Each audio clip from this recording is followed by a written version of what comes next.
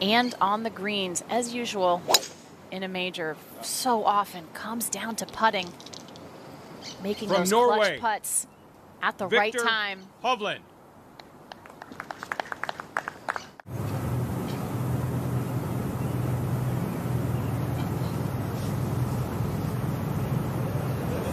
Look at that start for Xander. He is so tough in these big competitions. About 17 yards. And that's out to the right, trying to draw back to the hole.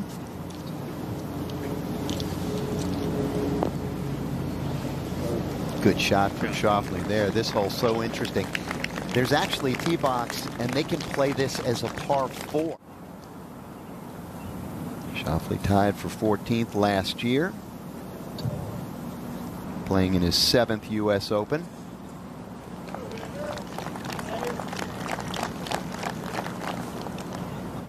To an easy hole location today on that front left. Yeah, especially in the fairway 139. It goes uphill about 5 yards. Looks pretty good. We've seen quite a few balls come up short. That was ideal. John Rahm, speaking of consistent, he has been so far. He's had 3 great opportunities. He made the one at the 10th. Let's see if he can make this one. What a start. Yeah, he's got some speed coming down that hill, surprisingly so. Yeah, such a hard fairway to hit. You got to keep it up the left side of the fairway. Anything gets in the middle to the right goes down in the deep stuff. That's up the left side. Needs to keep cutting. Right two, please. I heard him say please. Oh, the golf ball listened. Ask nicely, and you shall receive. Here's Xander Schauffele at 13. You got a very good kick to get back to here, 206. And it's on a good line, trying to cut back to the hole. Okay, just a steady player, Xander. And that's what does so well in a U.S. Open. I think that's the key. This golf course requires you to use your brain and thought process on every shot. He's at it on the proper side of the hole. All these 4 holes he's started on.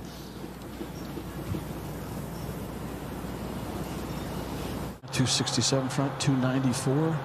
No, they could get there or not, but hit a beautiful drive. It's hard to get this ball on the green. You got to fit it up a very narrow side on the left. Oh, he carries it all How good is the way that? there. Wow. Well, if you expect this guy to be in the mix, he's so good on these difficult golf courses. That's not bad. Now Schauffele from in this little low area up the hill for eagle and the lead. He told me it's all he had to get it to here. He had a wonderful shot. Just has to be aware of the speed that gets going after it gets to the hole. Ooh, that was an awkward putt up the hill there. Shot out to the right. I don't often say that. Yeah. But he does. Well, this guy's got a major type game, Jimmy. 7th start in the U.S. Open. He's never missed the cut. Xander Schauffele, one of the hottest men on the golf course. He sure is. Just a sandwich here. Got to carry it all the way there. There is a slope to the left. That is left of the way left of the hole. Way long. Pull it a little bit. The tendency is they shut the face down. It's going to go further than you think. He's going to get away with that one, though. Good play, good scores early on. Marine layer is in. Xander Schauffele, this for birdie at 15 and sole possession of the lead. One of those names that many people picked this week here, first time ever. Xander Schauffele set now at 6. He is dribbling the ball. He's hit every fairway, so I guess you would say superb. And that's going up the right side, trying to draw a little bit.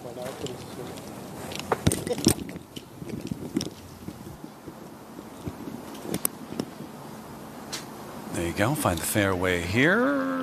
Finally. Yeah, he sure has. He's playing some solid golf. 210 plays downhill about a club. He's trying to draw back there. If he might need to get up a little.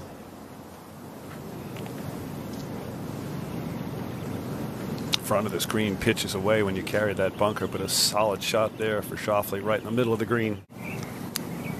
When you look at the hole locations for the entire golf course, this has to be one of the most difficult, one of the longest par 4s, the longest par 4 today. Pin nestled on that top left, front left corner, everything sloping away from it. Par here is a great score, second hardest hole on the course so far today.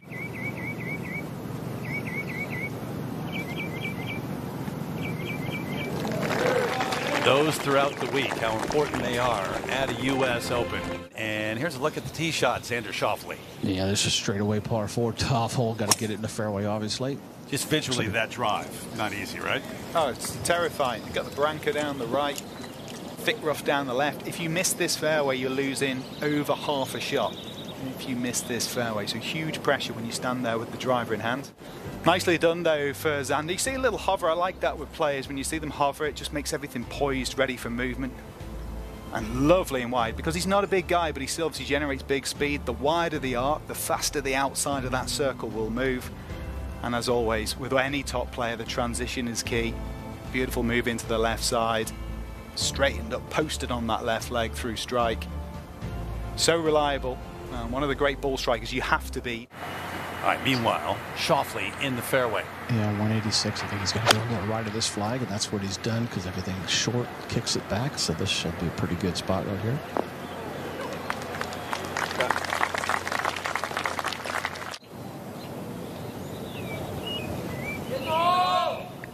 Like stealing a 3 on this hole. 30 players now through approach shots into the 17th. He's just the 3rd one of them. He's not missed a fairway, so he's driven the ball really well. It's been the easiest fairway to hit too, Jim. 57 yards wide. 88% of the field has hit this fairway. He's leaning anxiously. Yeah, it's heading up that right. Depends on the bounce. Yeah, it looks like it'll stay, and that's actually a nice place to come in from. That whole location on the left side from face on before, and Nick talked about the width that he has. He doesn't have a huge amount of wrist set either. That club gets to the top and it's laid off or a little bit to the left, and then it kicks back there. See the unwinding in the hips, the late hit. Looking right up the flagstick, like Brad said. It's a great angle coming in. Hit that 319 yards off the tee. Anxious. It's a little right and a little short.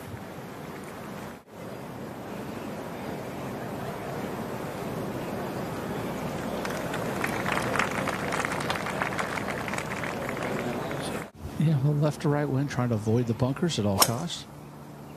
And that's going down that left side. Super soft.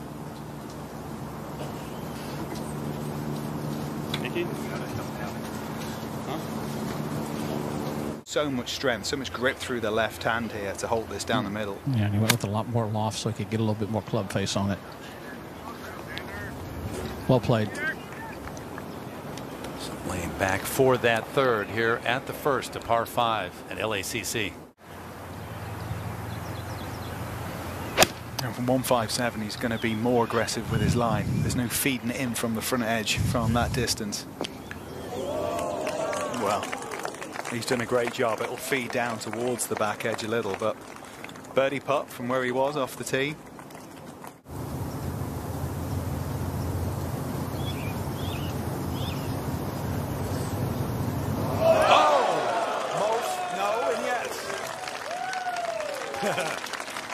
Captain Justice.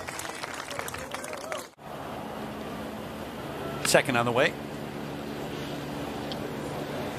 Little right. Just a little. What kind of iron shots have you just seen?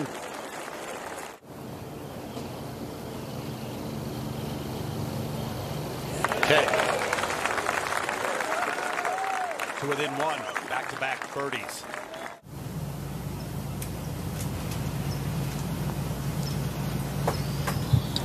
Pushed Gave it a that one all the ride, way. didn't he? Yeah. What a cool looking hole, though. I know we got some long ones, Jim, but I think this is going to be one of the toughest ones to hit in regulation. Well, that's going left, Brad. That is not a very good shot. That's one of the worst shots he's hit all day. However, he's putting for birdie. Yeah. That's true. Yeah, not a long, not a chance, really, but hole high.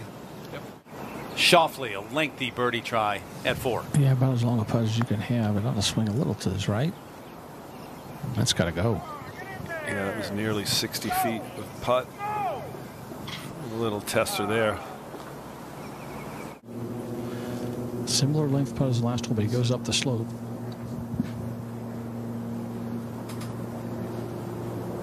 Oh, Xander. That was screaming 3 putts, and he steals 1 out of it. 3 birdies in 5 holes, and he's within 1. It looked like it was pretty sandy underneath, just if he can get it straight up in the air. Wow, that was almost great.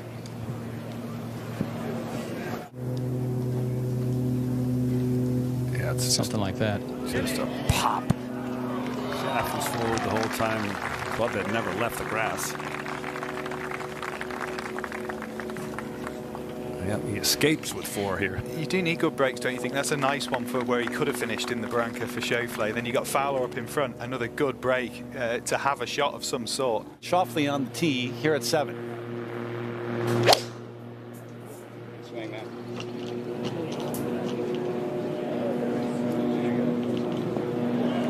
And with all the focus on Ricky Fowler, what he's doing, I mean, this man's right there. He's got a chance to get to 7 under. Yeah, I mean, again, just like Ricky Fowler, his statistics have been brilliant right through the bag today. Oh, yeah.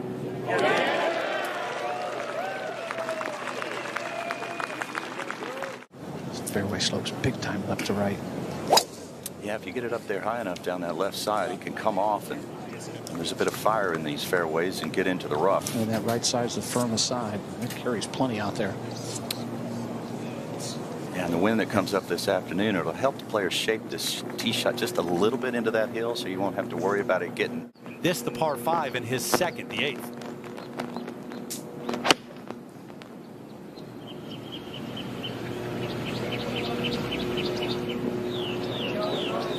And almost. Well, there you see a little bit of the fires out earlier in the week. This is 3rd.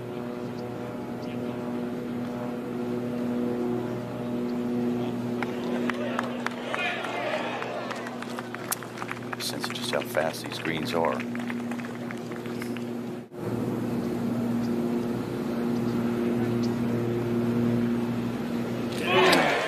putted like that. So he matches Fowler at 8 under. Was trying to hit a good shot in there, but you got to hold it, you know, pretty strong to hold that wind. This looks pretty good. All right, we'll have a look.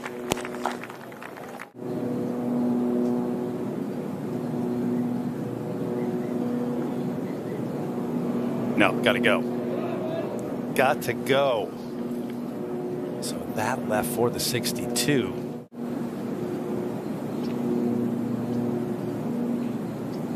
Ricky Fowler's made history. Xander Schauffele has matched him.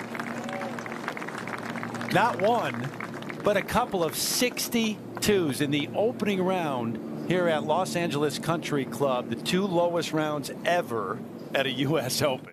All right, a U.S. Open record tying 62 for Xander Schauffele. First Ricky, then you. How would you describe the rhythm of this special day? Yeah, pretty good flow throughout the round. I was looking at Ricky up on the board all day, so every time I made a birdie, it just said I was still in second place. So I just felt like if he was doing it, why can't I? Take a look at some highlights. You were bogey-free on the day, starting with the 10th hole here. Yeah, just kind of honestly hit a wedge a little skinny. Was trying to pitch it at the hole, and I flew like 6 past. So just a nice way to start a tournament. Perfect way to start it. You made a turn in 32, and you kept it going. Take a look at your second now on the par 4 second. Well, John hit a laser in there, and then Javi holed out right before me. So once again, they both made me believers that this pin is accessible, and I had a pretty good number coming in. So I was fortunate to hit that just below the hole. Par 4's here, very difficult. How about the birdie at 5? Yeah, this is one of those, you know, in order to shoot 62 out at a U.S. Open or, you know, any golf course, you got to do kind of stupid stuff like that. So I was in the left rough off the tee, out of position, just hacked it up there, and was lucky to make that. Par 3 is also getting a lot of attention this week. Here you are at 7.